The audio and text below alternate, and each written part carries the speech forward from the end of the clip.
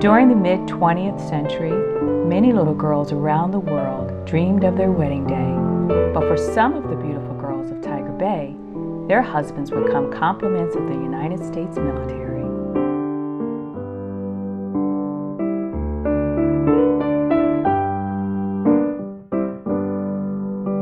Because he kept on saying, when are you coming, when are you coming? Just didn't want to go.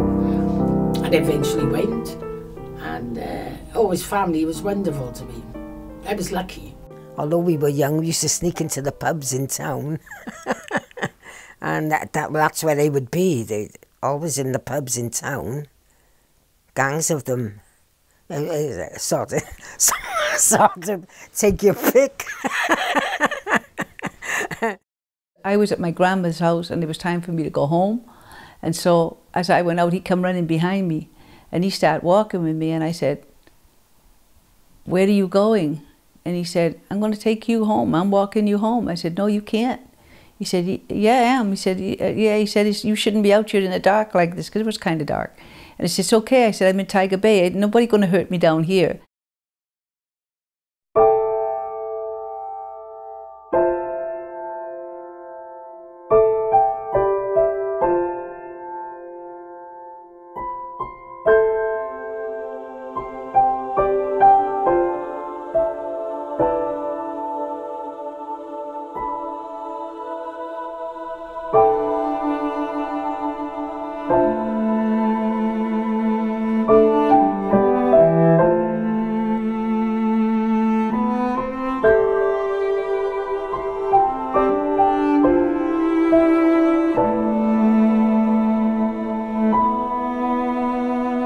During the height of the war, just before U.S.'s storming of the beaches of Normandy, nearly 842 Black Army units could be found throughout the United Kingdom.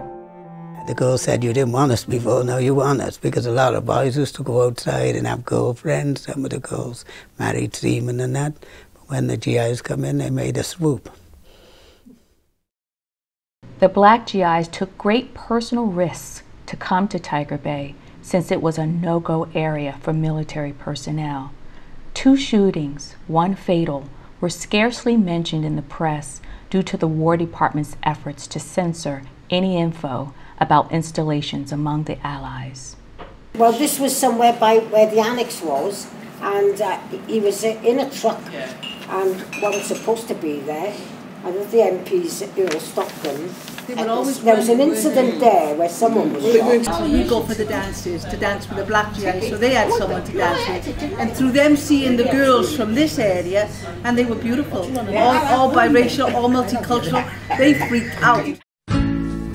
But there were many relationships from Tiger Bay that resulted in marriage. Oral accounts place this number around 70 GI brides, spanning both waves. U.S. immigration quotas were waived to allow 1 million war brides to join their husbands. When we first went over there, that was our first trip as a family. My father was more afraid of their ways than my mother. My mother would go in any store, front door, no back door. So she was a very outgoing woman. And if anybody started, she'd tell them quick, "I'm British. Touch me, you'll cause an international incident." So when you hold those pictures, do you regret the marriage or? Oh no, never, never, never.